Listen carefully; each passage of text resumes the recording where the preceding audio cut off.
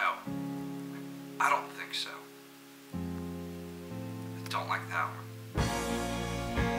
Wow, that's just too harsh. This is too hard. No. Are you kidding? Love everybody?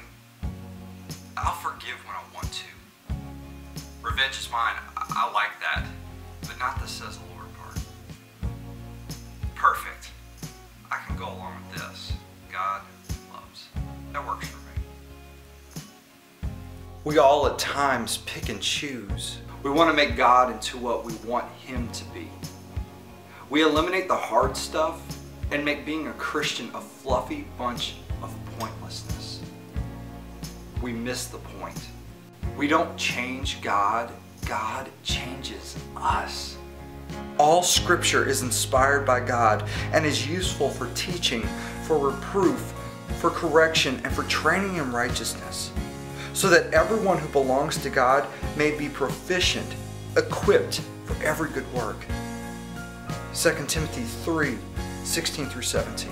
Stop trying to change God and instead allow God to start changing you. This is what following Christ looks like.